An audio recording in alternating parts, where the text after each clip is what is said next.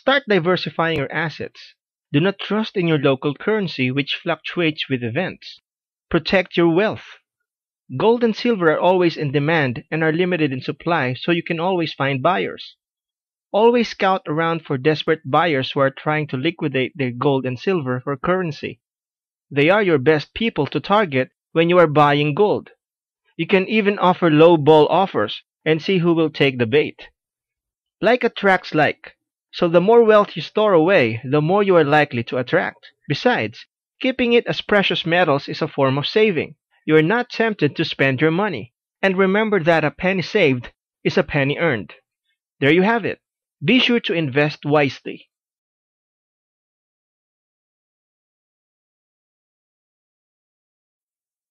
A trader's mindset is very important. Psychology is infinitely more important than how much you have to invest. A trader with little money but strong psychology is infinitely better than a trader with a weak mind and lots of money. Why is that?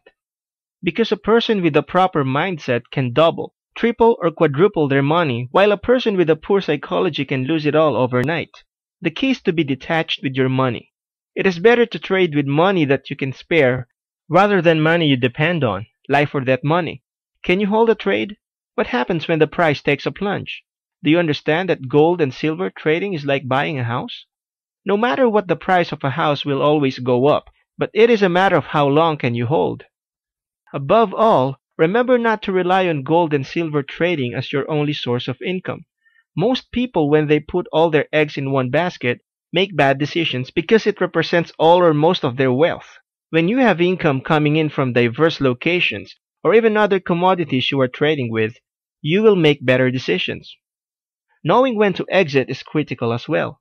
If you feel that you have earned enough, it's better to cut the trade and invest it in another commodity.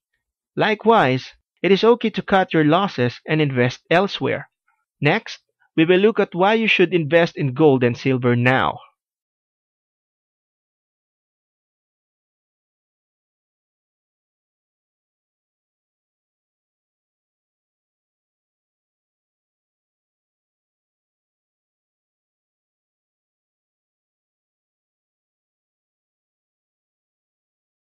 Am I looking for a quick cash, or am I in this for the long haul? Are the metals I'm buying genuine, real, authentic? Are you buying at a low or at high? Are you buying paper metals or real bullion? Have I diversified my portfolios enough? Don't put all your investments in one basket. In our next video, we will look at the psychology for any precious metal trade.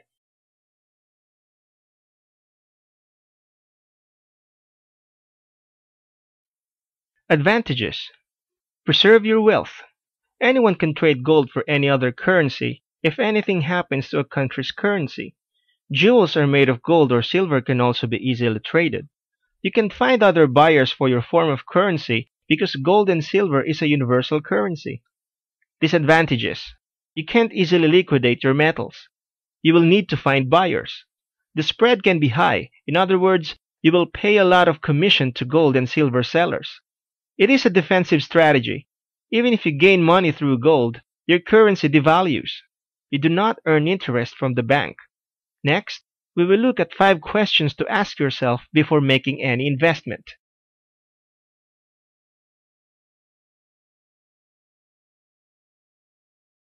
In 1971, President Nixon severed the US dollar's ties with the gold system. The US Treasury was running out of gold as more and more people were exchanging their US dollars back to gold. People were starting to lose confidence in the US dollar and more people were emptying the gold reserve. In act of desperation, President Nixon severed the gold standard, thus enabling the US to continually print money. They were effectively creating their own debt and generating as much debt as they wanted in the form of currency.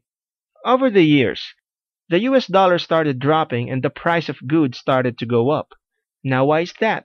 It is because the US dollar is continually losing its value to the point that, compared to 40 years ago, the US dollar is only worth a fraction of what it used to be. Because currency starts to lose its value, especially with the whole world's currencies, hedged against the US dollar, the price of gold and silver starts rising at an astronomical rate. The demand for gold and silver starts increasing, and the increased demand for it spikes up the price even more. In our next video, we will look at the advantages and disadvantages of investing in gold and silver.